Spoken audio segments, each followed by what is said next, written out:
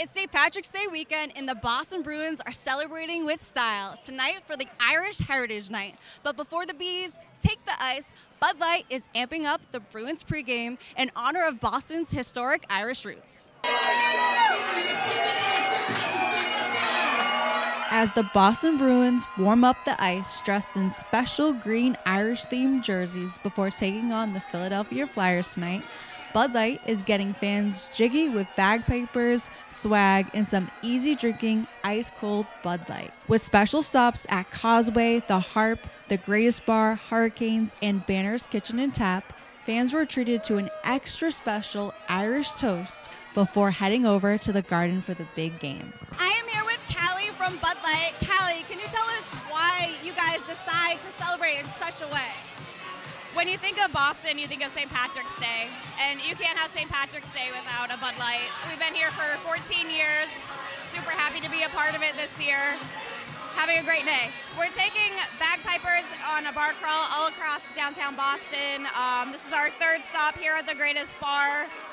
It's really fun. The crowds have been loving it, and everybody's really feeling the vibe, and hopefully they can drink a Bud Light with it. St. Patty's Day is always a huge event here in Boston, as you can see from all the crazy shenanigans taking place in and around the TD Garden neighborhood. I'm here with Cole outside of the Greatest Bar. Cole, what brings you out tonight?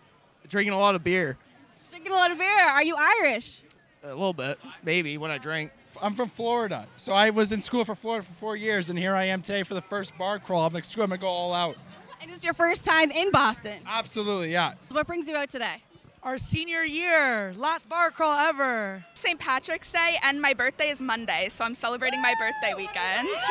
But the question is, what makes Boston so uniquely Irish, and why do people love to celebrate this holiday in such a big way? Out for the bar crawl, enjoying myself, can't lie. It's been a fantastic night. These going, the beads, I got the stickers, and then the glasses, so. And my socks and Crocs.